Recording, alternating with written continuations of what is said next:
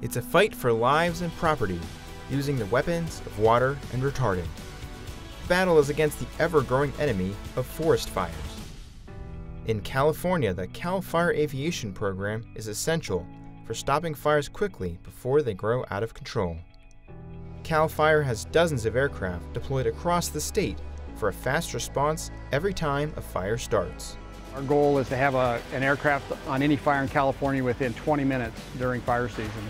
And by doing that, we can get out there early and get the fires knocked down or at least slowed down and give time in those more remote areas for fire crews to get there. The fires are fought using former military aircraft. Up above the fire, the OV-10 Bronco commands the scene, directing aircraft and ground resources to contain the blaze. Down below, the S-2T drops retardant on the fire, while the UH-1H Super Huey helicopters deliver firefighters and dump water on the scene. They're mission aircraft that were designed to do similar type of work that we're doing right now. It takes a dedicated team to keep these aircraft in ideal flying condition. Much of this maintenance occurs at Cal Fire's Aviation Management Unit in McClellan Park, California. At McClellan, we have a cadre of about 90 maintenance technicians that do a variety of work, from sheet metal to painting to engine specialists to structures folks. McClellan also hosts training for the tanker pilots.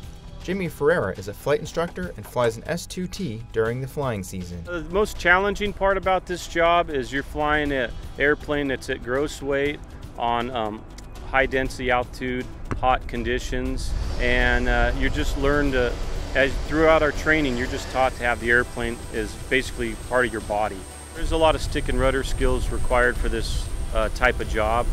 The nice thing about this is there's no autopilots on these airplanes. You hand fly it all the time, and it's a fun job. A lot of the people that work here, it's probably 75 to 80% of our pilots own their own airplanes because they have a passion for flying, and there's nothing more that I'm more passionate about than this job here. Jimmy sees the S-2T tanker as a good tool for the mission. What the best part is they have 1,650 horsepower per engine, and when you're flying around the fire environment, you could bring them right back to flight idle, set your flaps, and you can really follow the contour of a lot of terrains throughout this state.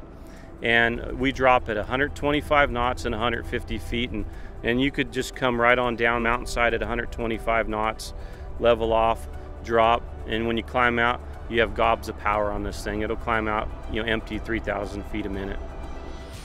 For the Cal Fire mechanics and pilots, it's all about using aviation to make a difference. When that call comes off, we're ready to go, and you go to bed at night knowing that you saved someone's property, maybe saved a house, saved someone's life, and that's what keeps us coming back doing this job. Josh Cochran, AOPA Live.